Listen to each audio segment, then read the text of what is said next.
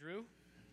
It's my pleasure to introduce Drew Palin with Intellivisit. I had the pleasure of speaking with some of your colleagues yesterday, really doing interesting stuff around improving patient intake. So he'll be speaking to us about AI-powered and asynchronous, the future of patient triage, treatment, and routing. Please welcome Drew. Make sure I got the right thing here. So thanks for coming this late in the conference. I thought it'd be just my mom in the audience, so thank you very much. Makes me feel good. So Intellivisit, it's a platform for virtual AI-supported asynchronous care. We're trying to make healthcare in your pocket, accessible, private, and personal. It's a native mobile app. It's asynchronous on your time. No sitting in a waiting office, no scheduling appointment.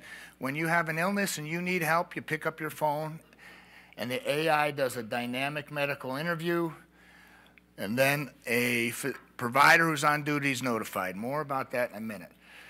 Integrate with EHR so we can extract data, we can input data back, and there's a provider portal. A lot of people have the front end, but we also have the middle part for the providers to use, which I'll show you more about.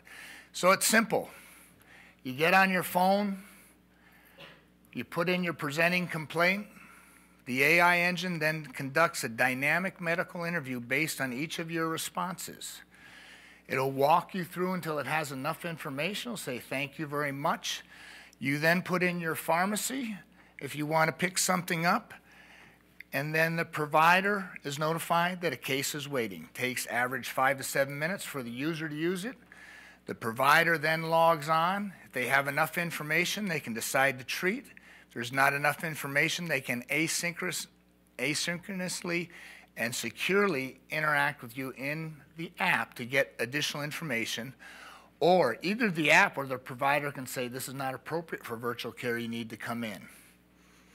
We've had 125 emergency cases. We've picked up MIs and strokes without anyone talking to a licensed provider because the AI said, this is not right, you need to go in. The provider's then notified, and we called and making sure you go in.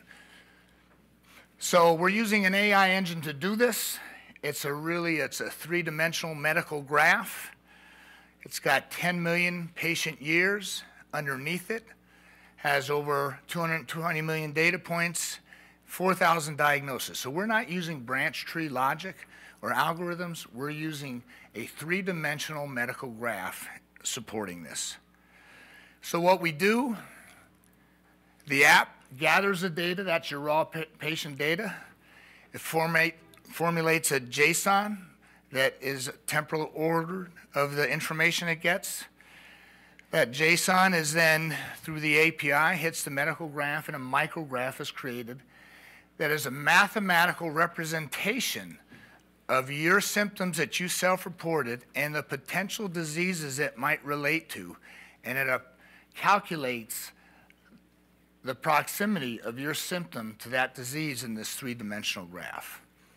Then it's run through the graph again, and a Markov model is created that's the probability of the various diagnoses that your symptoms may represent. So it's taking your current state and saying what those diagnoses might be. That's created a differential diagnostic list for the provider to then review. This is a screen for the provider to look at. It has your demographics, it has the answers to your questions, it has the differential diagnosis. They then choose one of the diagnoses, and 90% of the time, they choose one of the diagnoses provided by the AI engine. Now we're getting the full learning curve. We've conducted over 8,500 cases. We're the first company to do this in an asynchronous AI way. So we've had 2 clients over the past 2.5 years. They've been kind of beta clients with us, getting the kinks out, making it work. You'll see it varies in terms of how many percent are treated, 60 versus 76, but they're all getting a prescription, all have some emergency cases. So these are clients that are now expanding their use of our product because it's working in real life. We've got a strong team of business experts, medical experts, and technology experts. So this is a startup funding. We're in the current closing of a $2.5 million round. We were cash positive last year. We're scalable. We have 2 key strategic partners coming on, both as partners and investors. And so we're raising money to continue to grow Intellivisit. Thank you.